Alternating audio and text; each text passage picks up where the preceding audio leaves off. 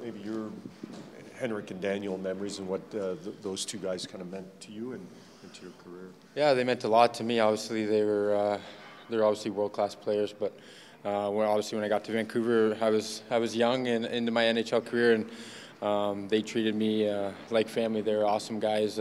Away from the rink, on the rink, obviously the play speaks for themselves, but they're great people, and I think that's what everyone will tell you about them. How would you just explain their synchronicity just on the ice and being able to find each other and teammates?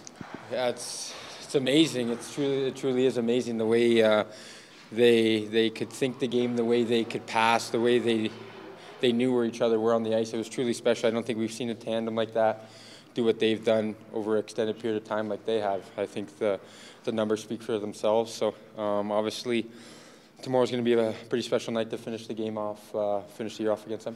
Did you get a chance?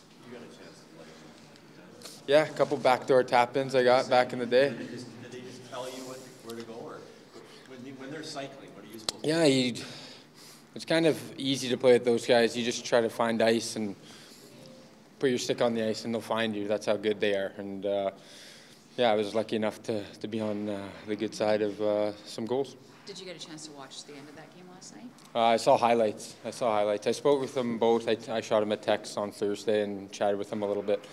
But I wasn't shocked at all to see how they went out. They're two competitive guys, and I was happy to see them do well. Obviously, I don't think they get enough credit for how hard they play. They've took a lot of beatings over the years.